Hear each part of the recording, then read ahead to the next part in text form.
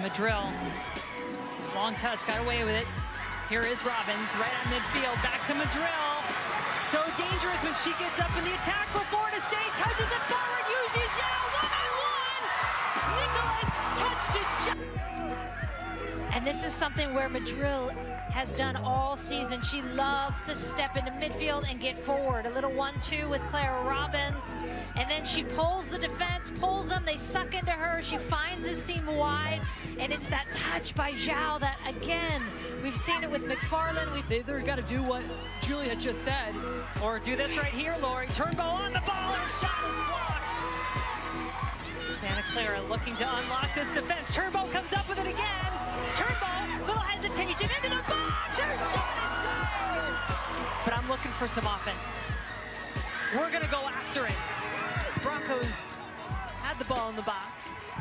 And there's a glimpse of exactly what Lori. And if it was not for that Anna Haddock goal, I think Mark Krikorian would be feeling very differently than he is at this exact moment.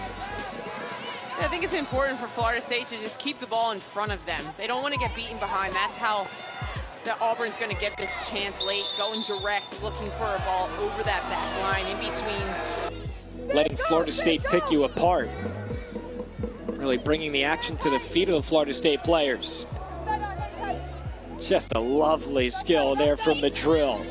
She'd be a front runner, Mallory Mooney, for Auburn's Woman of the Match.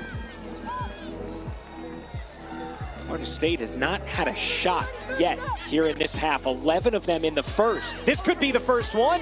Madril sends it way over the bar. There's a shot, definitely not one on goal though. They outplayed the Cougars.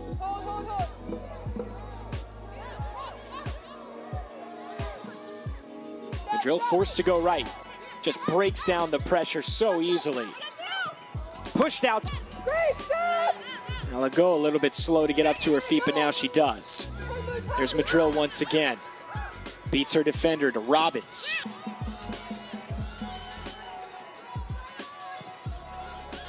Emily Madril plays a long seeking ball up for Jody Brown.